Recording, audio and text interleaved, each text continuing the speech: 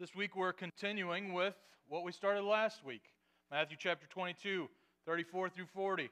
Last week trying to talk a little faster because last week I was notified that the song service, the announcements, the prayer time was shorter, and that's the reason why we got out, because I still preached for 40 minutes. I'm sorry. So I'm trying to talk faster so we can still get out of here at a decent time. All right, so here we go. That's as fast as I can go, folks. I've already run out. Continuing on from last week, where we just took the first commandment and we covered what it means to love God. This week we'll talk about what it means to love our neighbor. I was asked, who is my neighbor this morning?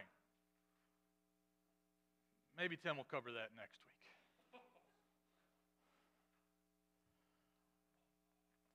I often catch myself, sometimes I don't catch myself, and I outwardly say it. I'm a human, first to admit. But if somebody does something wrong to me, cuts me off, impatient, whatever, sometimes I think and unfortunately voice, hopefully my daughter doesn't hear it too often, something to the effect of, I hate people. And I don't really mean it. It's just the action that has just encountered that frustrates me, and then I let my human voice take over, and I sometimes say it. I definitely think it. I'm sorry. I'm sorry. I'm sorry. I'm sorry. I'm sorry.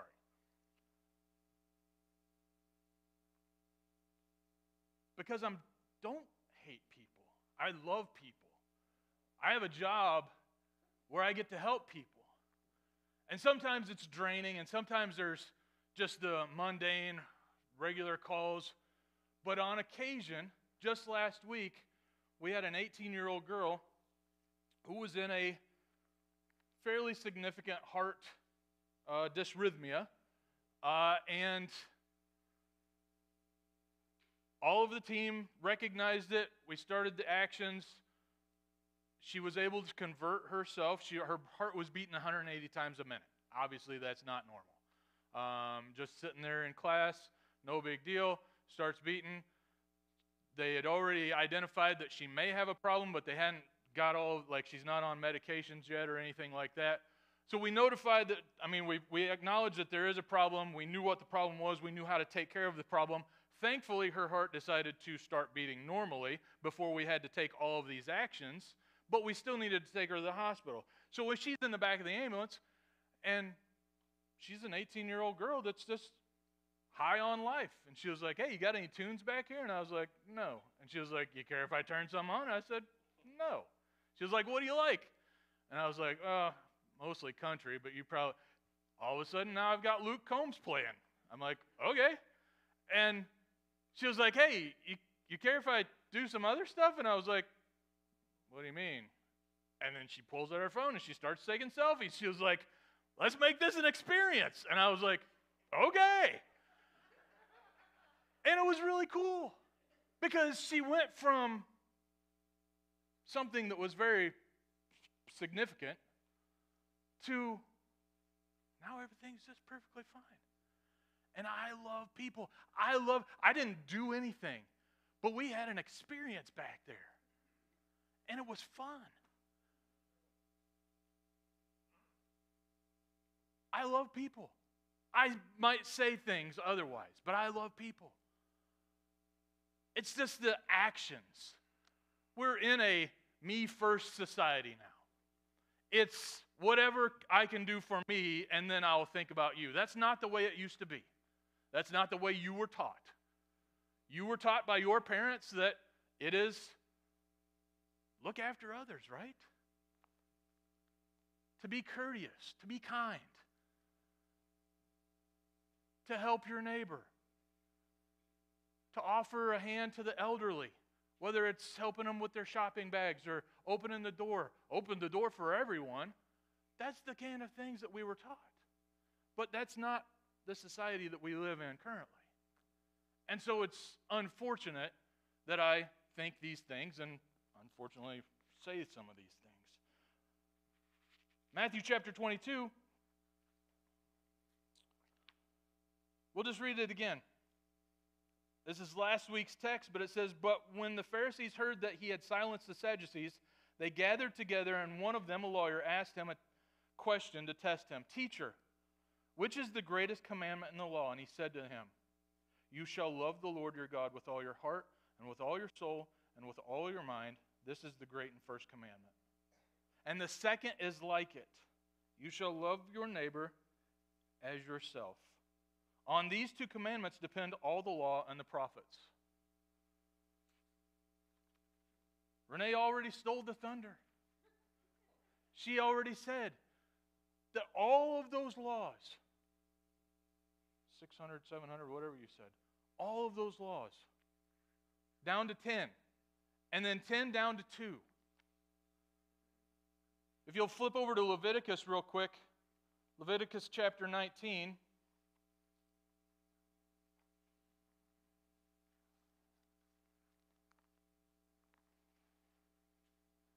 Starting in verse 9, it says this, "When you reap the harvest of your land, you shall not reap your field right up to the edge, neither shall you gather the gleanings after your harvest. And you shall not strip your vineyard bare, neither shall you gather the fallen grapes of your vineyard. You shall leave them for the poor and for the sojourner. I am the Lord your God." Continuing, "You shall not steal. You shall not deal falsely. You shall not lie to one another. You shall not swear by my name falsely and so profane the name of your God. I am the Lord. You shall not oppress your neighbor or rob him. The wages of a hired worker shall not remain with you all night until the morning. You shall not curse the deaf or put a stumbling block before the blind, but you shall fear your God. I am the Lord. You shall do no injustice in court.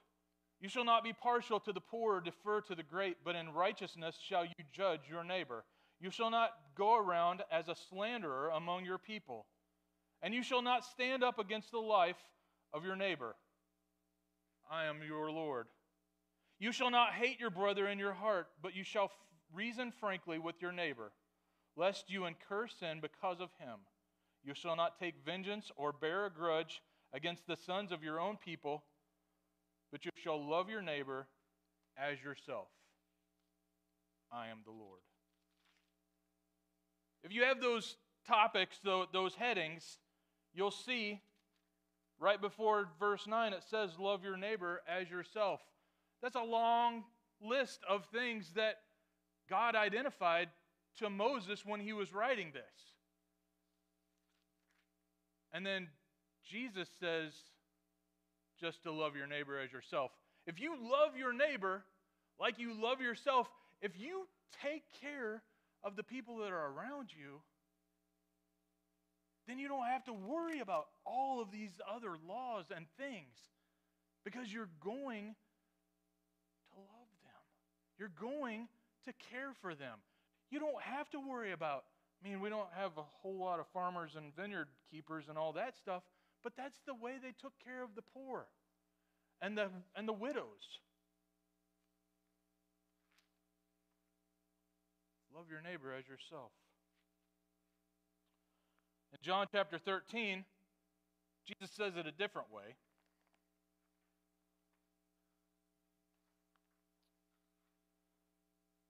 John chapter 13, verse 34, it says, "A new commandment I give to you, that you love one another, just as I have loved you. You also are to love one another. By this, all people will know that you are my disciples, if you have love for one another." My grandpa Jordan, he was a small town, small church pastor, and also worked construction. That guy knew everybody. I kid you not, we would go anywhere, And when I say anywhere, I mean when we got to Florida and was standing in line to Disney, he would be talking to people because he knew them. I have no clue how. Anytime we would go to St. Louis, that was usually our vacation-ish type stuff. It was Six Flags, ballpark, stuff like that. He would be talking to people because he knew them. If he didn't know them, he would still be talking to them. He dealt well with others. He never dealt unfairly with anyone during a construction project. And he didn't deal unfairly with people when they were coming to his churches. He was held in high regard. And they knew that he was a disciple because of the way he treated them. Because I don't remember him just loving everybody, but he was just a friendly, welcoming guy who, conversely, knew everybody and everybody seemed to be friends with him. Are you held in high regard? Our next passage, Mark chapter 2. Now we're going to start getting into the meat here a little bit.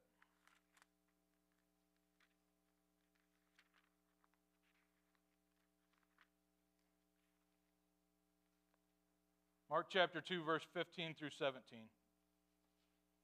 And as he reclined at table in his house, many tax collectors and sinners were reclining. Again, sorry, this give you the forefront. This is as he's getting ready to call Levi. Had just called Levi, say, follow me. And then Levi invites him into his home. And so in verse 15, as he reclined at table in his house, many tax collectors and sinners were reclining with Jesus and his disciples, for there were many who followed him. And the scribes of the Pharisees, when they saw that he was eating with sinners and tax collectors, said to his disciples, why does he eat with these people? Why does he eat with the tax collectors and the sinners? And when Jesus heard it, he said to them, those who are well have no need for a physician, but those who are sick, those are the ones that need the doctor. I came not to call the righteous, but to call the sinners. Let me redo that again because I messed it up. I came not to call the righteous, but to call the sinners.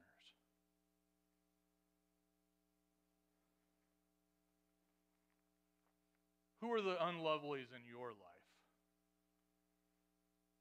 I already started. I already told you the things that kind of bother me. It's actually a very long list, unfortunately.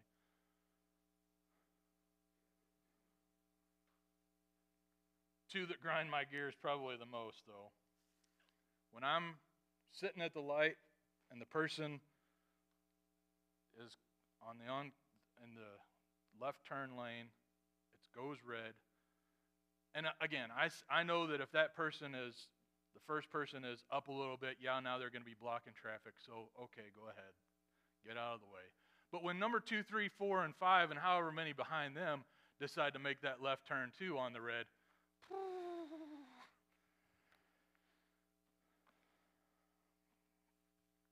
the other day we went to the store. Kristen and Hannah were just running in to grab something. I don't particularly care to go into the store, so if it's just going to be a quick trip, I'll sit out in the truck. This person was parked kind of halfway up on the curb, fire lane. Bumper is right up next to the crosswalk. And they come out. Again, it's one of those things where, if you needed to run in and grab one thing and it was going to take you half a minute, maybe. This guy comes out with a cart full of stuff. He'd been in there a while.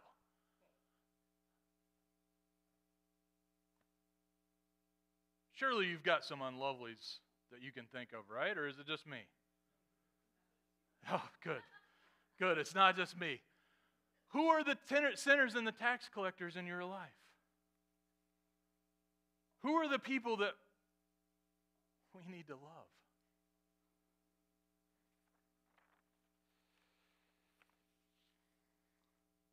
It's easy to love people that we like. It's easy to love people that we get along with. It's easy to love people that have the same common interest in us. We're sitting out at the campground.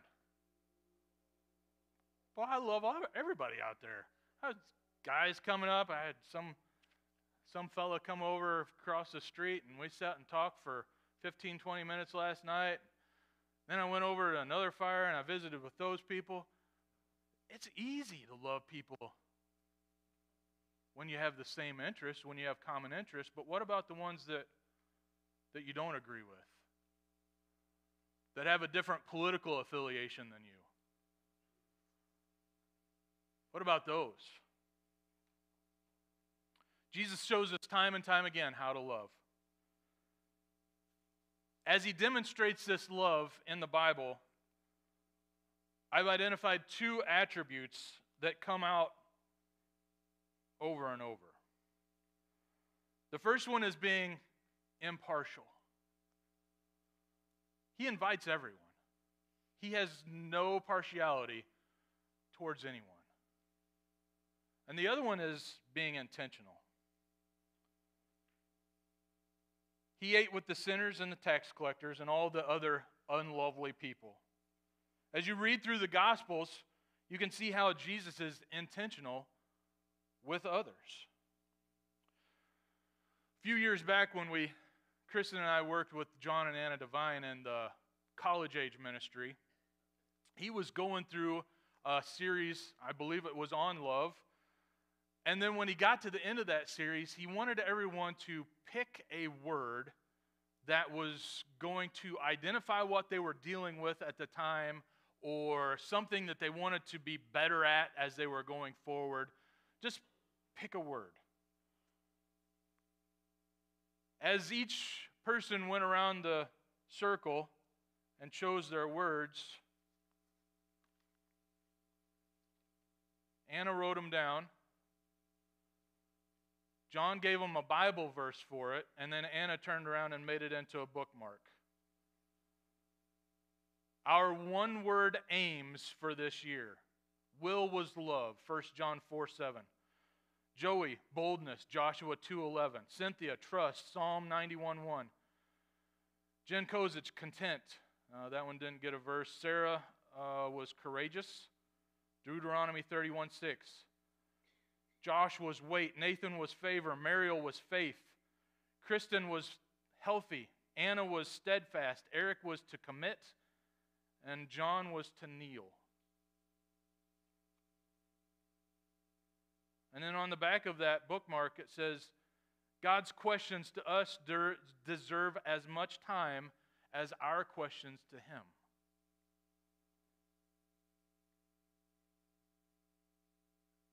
There are a handful of questions to think about. But the one is, who do people say that I am? And who do you say that I am? Jesus is love.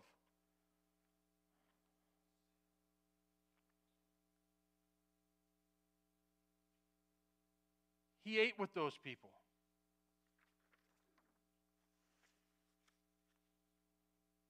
When Kristen and I should rephrase that. When I volunteered Kristen to team with me to start in on middle school ministry when John left, the first thing she said was, we should come up with that word. And it wasn't we should, she already had it. We should come up with a word for our ministry for this year, and that word is intentional. We need to intentionally invite our young people to come to church. We need to intentionally welcome them. We need to intentionally pray for them and teach them to pray for others. We need to intentionally instruct them in the Bible as well as everyday life to help form and shape them in this impressionable time. We need to intentionally plan time to attend their functions. We need to do these things for them. They need to do so they can see that they are loved. We need to intentionally show them the love of Christ so that they will be able to receive that love and pass it on to their friends. And that leads me into our first point. The first point is the sinner. It comes out of John chapter 4. But the best part is at the end of the story. So let's look at our first unlovely. John chapter 4.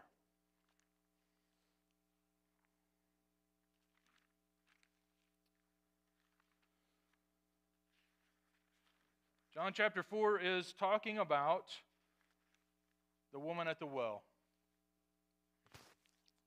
I've got highlighted 1 through 45 rather than read. Let's see if we can come up with a good summary, hitting some of the high spots here, mostly the red letters. Jesus was traveling. They were going through Samaria. He stopped at the 6th hour, so middle of the day, and he stopped next to the well. There wasn't anybody next to that well. He just sat there, and he waited. And then the woman come up, and he says to her, "Give me a drink." We'll put in the please part. "Give me a drink." She says, "Wait a second. First off, I'm a woman. People don't talk to women. I'm a Samaritan. Jews don't talk to Samaritans. Why are you asking me for a drink?" And he says, "If you knew who you were talking to, you'd be asking me for a drink.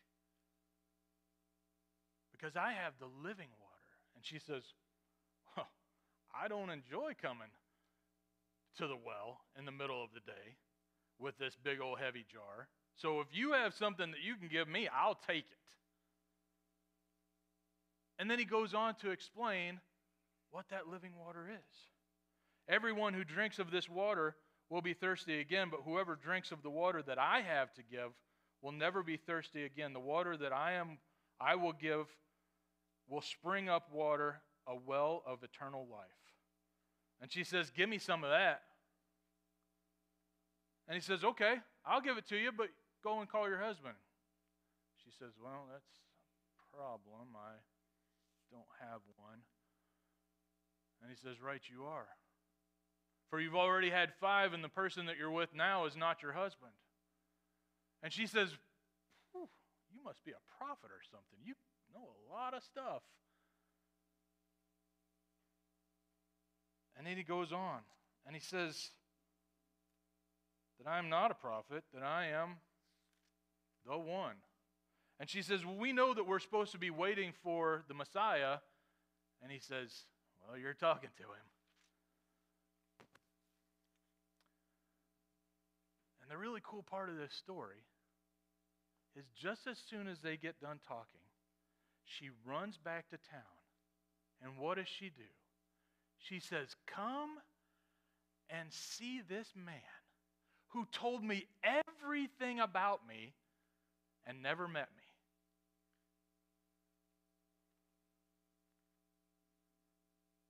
In verse 39, it says, "Many Samaritans from that town believed in him because of her testimony." Before they even heard the words come out of his mouth already. They heard what she had to say about him, and they believed. And then, when they got to him and they listened and they asked him to stay 2 days with them, there were many more added.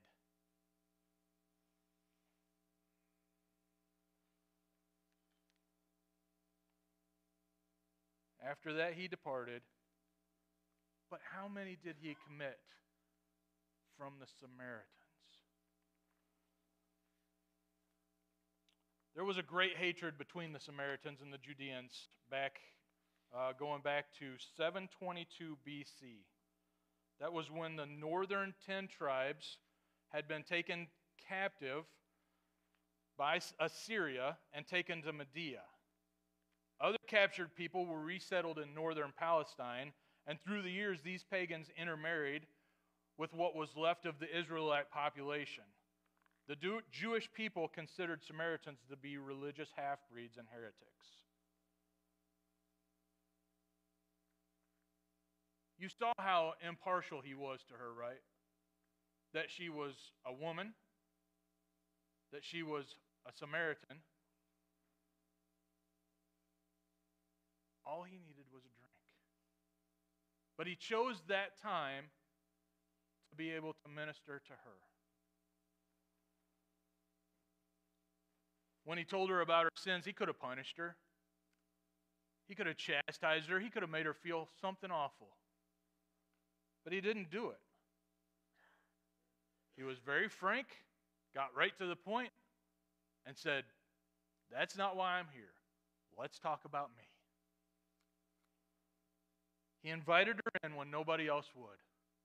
When all of those other gals that she would go to the well with finally pushed her away because they didn't want to be part with her, he said, "You can be a part of me." He was intentional because he took that time of day knowing full well that there shouldn't be anybody at the well. Not in the middle of the day, not in the heat of the day. But he knew that she would be there. And then he was intentional by telling her that he was the Messiah and what the Messiah meant. Because of his impartial and intentional love, many believed in him just because of the words she had to say, and many more were added because of the words he had to say. Our second one, another unlovely. This one is the tax collector. Luke chapter 19. My guess is this guy didn't have a lot of friends either. Who loves the tax collector? Raise your hand. Not many. I don't personally know any tax collectors, so I can't not love them, but the guy whoever picks up my check at the P.O. box in Cincinnati that I just sent it off to, he's definitely not my favorite person. But Jesus was impartial again, wasn't he? When you look at Luke chapter 19, verse 1 through 10, you see Zacchaeus, and you probably remember this song, and the song is fairly inclusive of most of the details of this passage.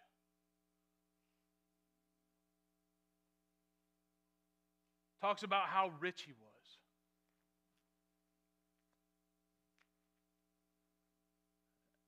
No friends. Jesus was impartial because he picked this guy and he walked over to the tree. And there's your intentionality too. He walked over to the tree and he told the little fellow to come down because he needed to go to his house.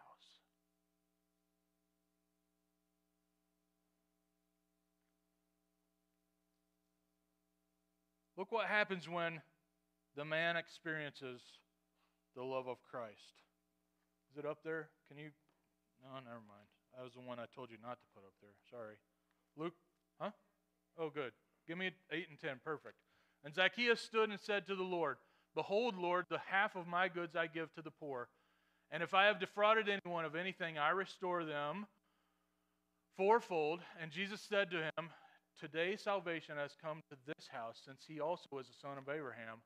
For the Son of Man has come to seek and to save that which is lost."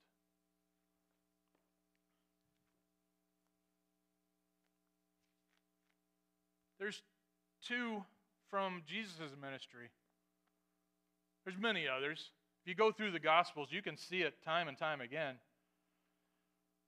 But as you read through the Gospels, you see Jesus doing the work. And yes, he is the one that gave us the order to love our neighbor as ourselves. And he is the one that shares and shows. But, I mean, you can look at him and you're like, you're mostly God, so it's easy for you, right? Well, my last point has to deal with a couple of other guys, human dudes. The story starts in Acts chapter 6,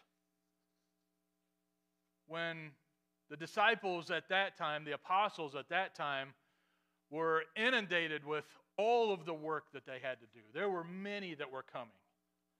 And so the apostles said, all right, pick some guys that can help us. They need to be able to do the other stuff. Stephen was picked as one of those guys. In chapter 7, it talks about that he was full of grace and power. I'm going to have glasses soon. He's full of grace and power and doing many signs and wonders. Continues in chapter 7, he has an eloquent speech when he's called into trial because the high priest and the council was accusing him of blasphemy and making up stories and lies. So he goes through this whole big speech, and when he ends his speech, they grab him and they stone him. They put him to death. And if you'll turn over to Acts chapter 7, verse 54, we'll catch up with the part of the story that needs the attention. Now when they heard these things, they were enraged, and they ground their teeth at him. But he, full of the Holy Spirit, gazed into heaven and saw the glory of God and Jesus standing at his right hand. And he said, Behold, I see the heavens open, and the Son of Man standing at the right hand of God. But they cried out with a loud voice and stopped their ears and rushed together at him. Then they cast him out of the city, and they stoned him. And the witnesses laid down their garments at the feet of a young man named Saul. And as they were stoning Stephen, he called out, Lord Jesus, receive my spirit. And falling to his knees, he cried out with a loud voice, Lord, do not hold this sin against them. And when he had said this, he fell asleep. Continuing in verse 1 of chapter 8, and Saul approved of his execution. And there arose on that day a great persecution against the church in Jerusalem, and they were all scattered throughout the regions of Judea and Samaria, except the apostles. Devout men buried Stephen and made great lamentation over him. Verse 3, but Saul was ravaging the church and entering house after house. He dragged off men and women and committed them to prison. Acts chapter 26. We see a little more of Saul's actions.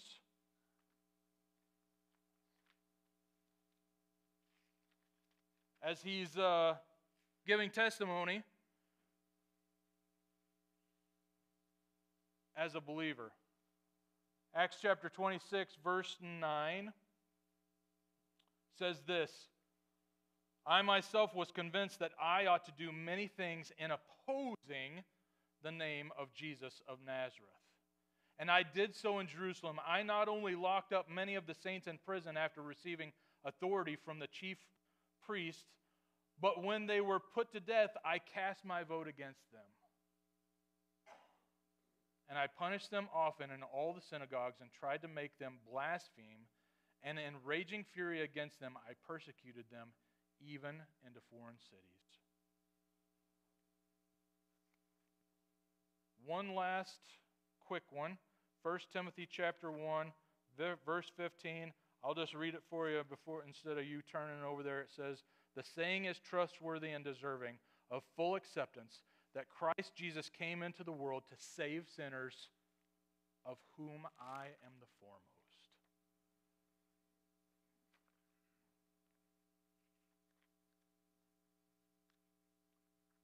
When you look at Acts chapter 9,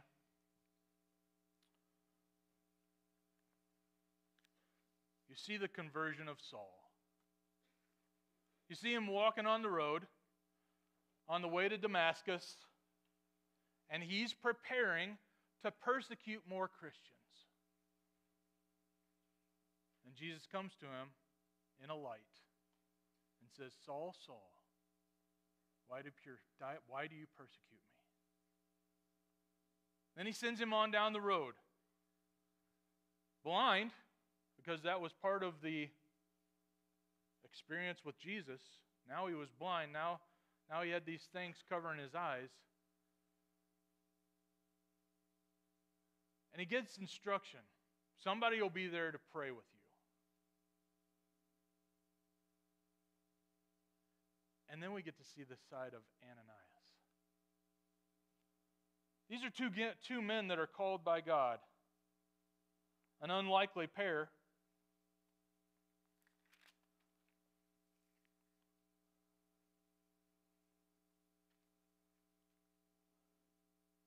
In verse 10, it says, "Now there was a disciple at Damascus named Ananias, and the Lord said to him in a vision, 'Ananias,' and he said, 'Here I am, Lord.'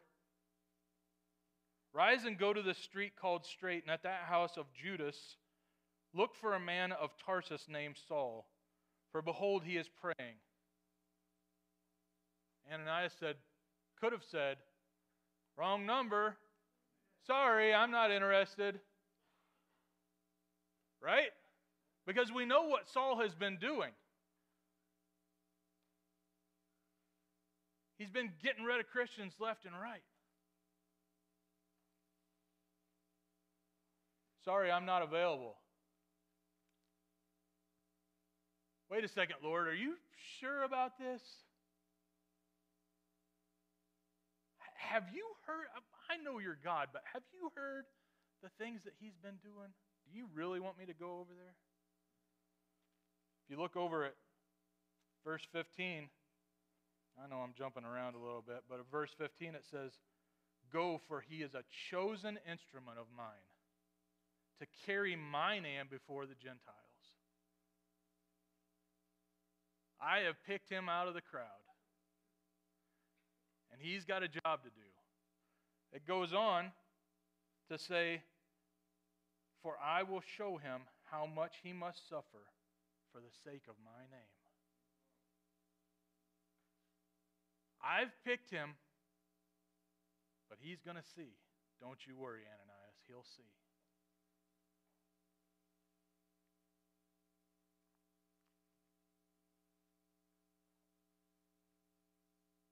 The Lord intentionally chose Saul because he was now the chosen instrument. He was obviously impartial because look at all of the things that Saul had done in his career leading up to his conversion. I don't know what her father-in-law had done in the past. I don't know what her friend's friend or whomever just came to Christ recently. I don't know what had happened to them in the past, 50-some years. But it didn't matter to Jesus. It doesn't matter one bit.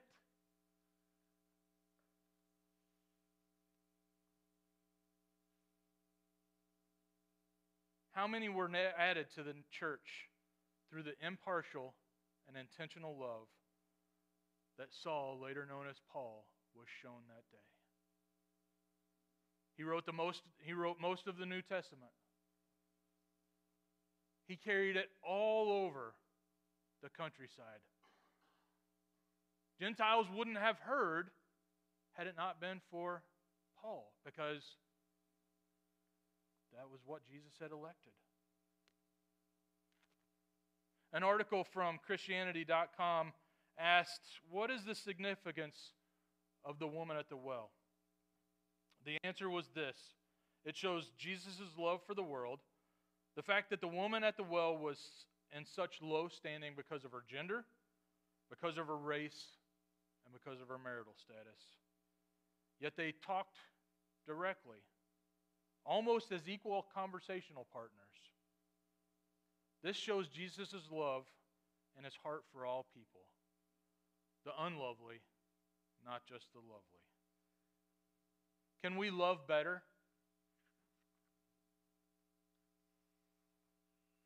Can you love those that might be unlovely to you? The sinners and the tax collectors in your life and in your mind? I'll close with this. You shall love the Lord your God with all of your heart, and with all of your soul, and with all of your mind. This is the great and first commandment. The second is like it. You shall love your neighbor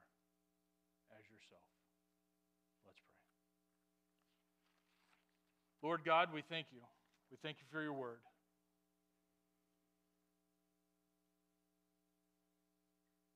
And we thank you for your patience.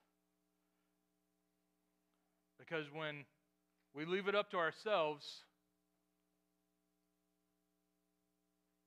we might not go out and reach the unlovely.